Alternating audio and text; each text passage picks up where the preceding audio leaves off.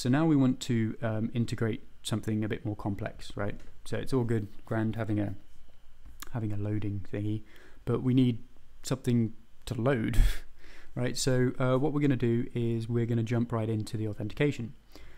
So inside of the store, we will create a new file, okay, and we're going to call this auth.js, like that. So we're going to import the store from the main store, essentially. Okay, so what we're going to need to install is we're going to need to install Axios.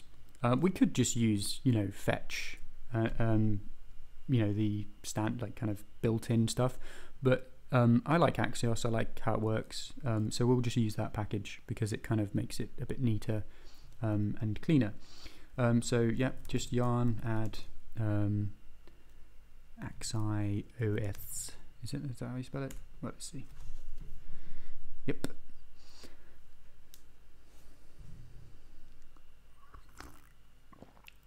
Damn, my tea's gone cold. Oh well. So we now need to import Axios, right? Import Axios. There we go. From there we go. Oh, oops. Trigger finger.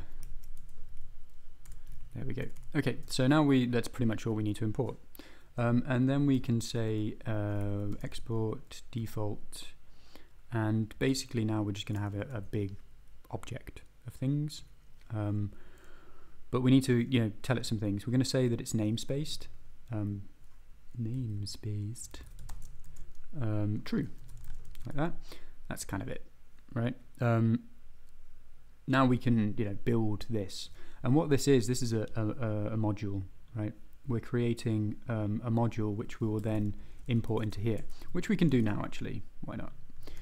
So you just do that, and then you'd say import auth from, and then from auth, like that. Okay, so now if we go back to the auth module, it keeps it very clean because it separates everything, right? So we're separating the main store from the auth store, so we don't get confused. It's like a really, really long store file. It's just broken up into like neat, small little, and everyone's happy and fluffy and brown-eyed and bushy-tailed. So yes, inside of here we are going to do pretty much the same thing that we do in the main store. We can have the getters, we can state the state, state like that, and then we can have the mutations like so, and we can have the actions. So the actions essentially are just methods that you can call from the store. I'll give you an example shortly, and that seems, that's about it. That's all we need for now. It's not auto-indenting it. Ugh. Okie dokie. So, right, now we need to start with the authentication system. So we've kind of built a little bit for the front end, right? We've kind of given it a bit of a framework. Now we need to set it up on the back end, right? So we will head over to the Symfony application. Okay, so what we'll do is we will start this saga off by creating an auth controller .php like so, and again, because I'm really lazy, I'm just going to copy this controller over, the app controller, and then just rename it like that, because you have everything you need in there, right? You don't have to write it all out again, so we can rename this, and we're going to call this user register. Okay, and what would we need? We are going to actually return a JSON response. Basically it's the same as a response, it's just JSON, and we won't need that. Okay, and then the obviously the endpoint would be register, right? So okay, we've got that. Don't worry, it's complaining that we're not returning something. We'll come back to this. Okay, we've set that up, all good and all good and proper. So yeah, we'll come back to this. We'll just leave it as it is right now. We need to essentially configure Lexi JWT Authentication Bundle. God, that's a long name. We need to go over to the installation section in the documentation. Obviously, we've installed this. If you remember, we installed it in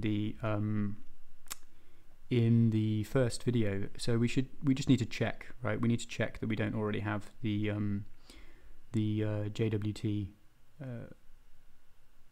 tokens generated, as in the private and public are they called tokens? I don't know what they're called. Oh no, SSL keys. There we go. So we haven't got them generated, right? Because if they were, they would show up in a package called JWT inside of your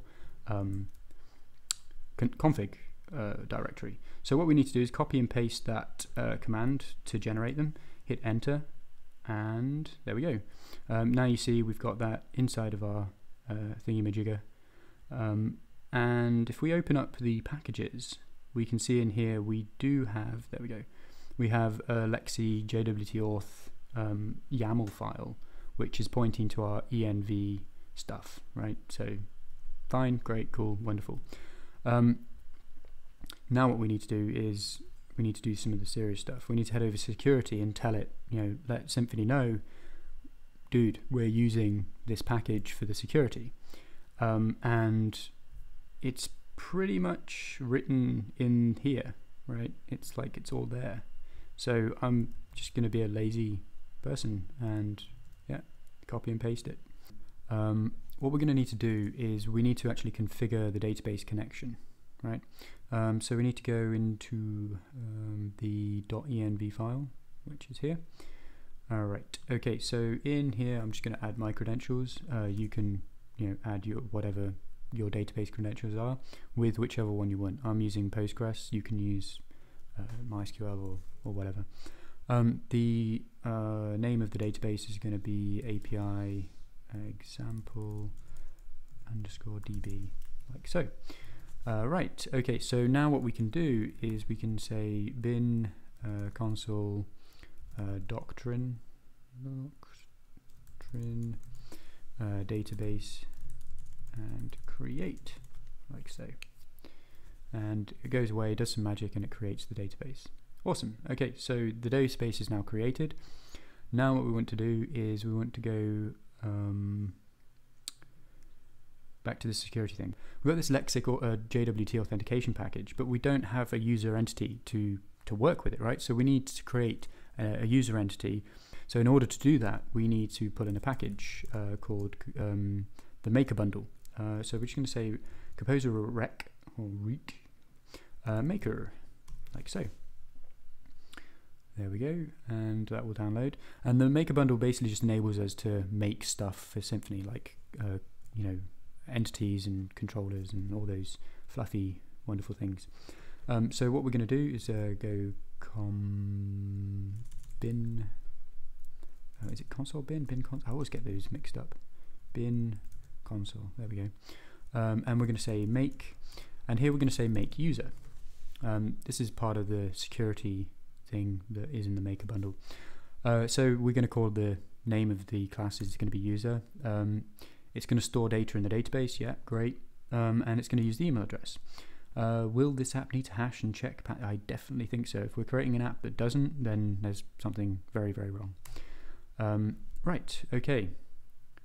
Okay, so what it's tried to do is it's tried to update our security.yaml, but it couldn't. Okay, so that's a bit annoying, but we'll just copy it like so. Ta-da! There we go. And that's it.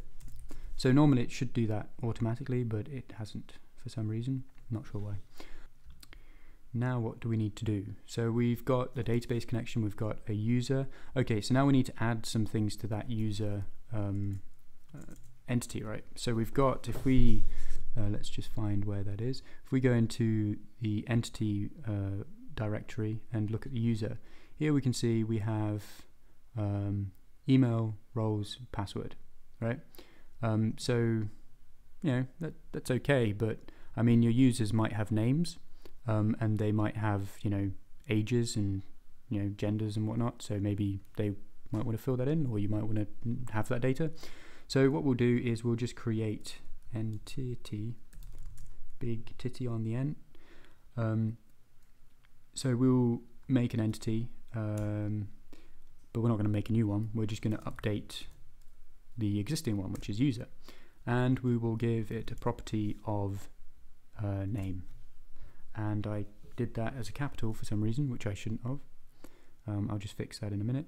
It's going to be a string, it's going to be length 255, and it will not be null in the database. And that's it. That's all we want to add, right? So now if we see, we can see here we have a new entity, a new property inside of the entity. So I'm just going to fix that name problem, because I used a capital rather than a lowercase, like so. There we go, there we go, there we go. I hope this doesn't come back to bite me. Okay, so there we go. Now it's all dandy. So what we'll do is we want to update the database, right? So we're going to copy this command here where it says php bin console make migration, and we're going to throw it in, hit enter. Okay, so what that's done is that we'll have created a migration up here. So now what we're going to do is we're going to update the database with this next command here that says php bin console doctrine migrate. I mean, talk about over engineering. I mean, why not just bin console doctrine migrate? Maybe. Anyway, we'll execute this overly complicated command. You're about to execute blah blah blah blah blah, and it's basically telling you if you've got stuff in your database, you're going to lose it. Yes, we're fine with that. Okay, so that's that. We have a database connected, and fantastic. So what we can do is we can now configure the authentication further, right? We've kind of made a decent start, but we need to add some more things in. So we're going to work on the register endpoint. So first off, the first thing we need to do to enable that is we need to go to the packages, and we need to go to security again. We need to scroll down here. So here we can see the access controls is we're only allowed API login, and we're only allowed as an anonymous user, and then everything else has to be fully authenticated. And that's going to pose a problem, because if you want to register a user, you don't want the user to have to be authenticated before they can register, because that would be insane. So we are going to create another one, and we're going to say API register, and essentially this will just enable that to work, right? And if just to give it some sort of visual thing, we'll just create a register inside of the YAML here, and we're just going to say this is going to be anonymous. We're going to say true. We'll give it the pattern, and we'll say something like API register, like that. That's it. That's all we need. Okay, so now we have that endpoint is accessible. So let's head over to the front end and go to the register component. Okay, so here we are. I think we can get rid of the h1 tag. We don't need that. So first off, what we're going to do is going to say we need the data, like so, and we need to return an object, return, and in here we're going to say form. This is just how I set it out. You can set it however you want. And what were the fields that we needed? We needed a name, we needed an email, and we needed a password, like so. There we go. It's from, not form. Okay, so there we go. We have a form now, essentially in the data thing. That's the structure we're going to use, and that's what we're going to send to the backend. So in here we need to create a form, and frankly I can't be asked to write out that HTML, so I'm just going to paste it in from an existing one, and it saves time, right? All we're doing is we've got rows, card, form, and we need to create this method that doesn't exist yet, and it's just accessing okay, actually we don't need that because there's only one. We can just get rid of that. We only have one name, so we don't need first and last names. Like so, name, form, name. Okay, right, so now that's all in there. We've got the email, we've got the password, and that's it. That's all we need, right? And we have a button to submit it. Fantastic. Okay, I think everything's good there. So the thing we don't have is we don't have this. We don't have the submit method, right? So we need to create that now. So what we'll do is we will underneath the data we'll say methods like that, and then there's a submit method. And for now we don't really need to do anything in here. We can just console log something. Let's just say submitted. Whoop whoop.